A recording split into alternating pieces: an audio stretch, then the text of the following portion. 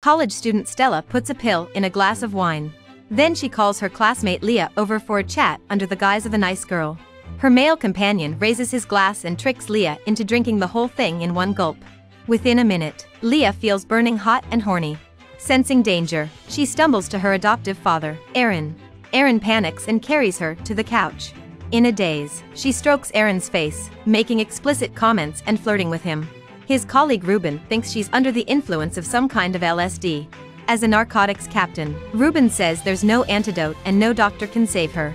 The only treatment that could mitigate her symptoms was a lot of skin-to-skin contact. This puts Aaron in a difficult position. He can't accept a stranger doing her antidote. But he couldn't bear the thought of doing something so unethical to his adopted daughter. And that gives Leah a chance to reveal her true feelings.